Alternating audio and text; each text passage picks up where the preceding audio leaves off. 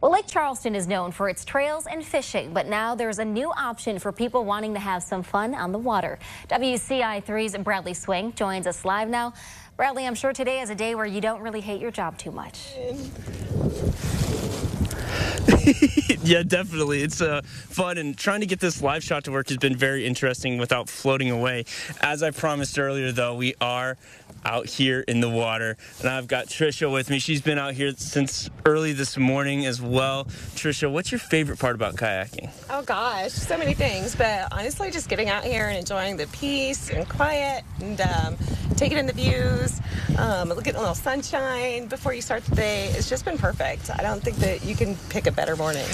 Yeah, and that being said, you know, you're from Mattoon, and what's it like, or how awesome is it to be able to have something kind of like this really close? Oh, it's so great. So I love everything outdoors, but it is super hard to coordinate this kind of stuff with your schedule, with my schedule anyway. So, but I actually have an office over here in Charleston, so I'm like 10 minutes away. If I've got a gap in my day, or I've got some time in the morning or in the evening after my last appointments, it's so nice that I can just pop over here, grab one of the available kayaks and get out and take a spin, whether it's for an hour or half the day or whatever. Now, we were over there trying to get it a little earlier. How easy is it to kind of get a kayak?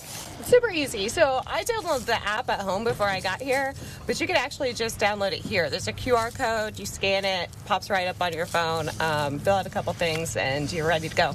Yeah, and since we've been out this morning, what's been your favorite part?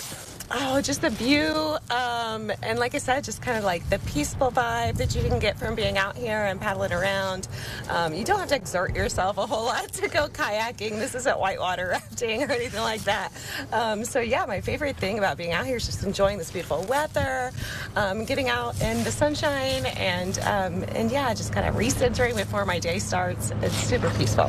Yeah, and this is open from 6 to 9 when the park is open as well. Again, it's easy as just downloading an app and scanning it. Reporting live in Charleston, I'm Bradley Swink, WCI3, your local news leader. Looks like a lot of fun. Thank you. Now make sure